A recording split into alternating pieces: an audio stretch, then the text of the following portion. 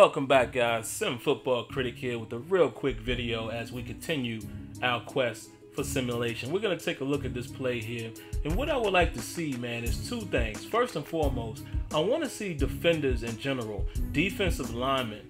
They need to be more focused on the ball instead of being locked in to their assignment. If you notice here, Jarvis Jones clearly has outside, leverage. Why is he locked in right there into the offensive lineman? Why is he not continuing to look at Peyton Manning? If he continues to press the edge there, he may get there and make that sack. Now, I do like the fact that it was an incomplete pass by Peyton Manning, was thrown off. See here, you're looking at it again, right here. Why does he get sucked into that interaction? It needs to be more dynamic and more free-flowing. Allow him just to continue and pursue the quarterback. And you see this a lot on runs as well. I want to see the defensive linemen and the defenders in general follow the ball instead of being locked in to the guy that's in front of him. Also, we need to get strip sacks.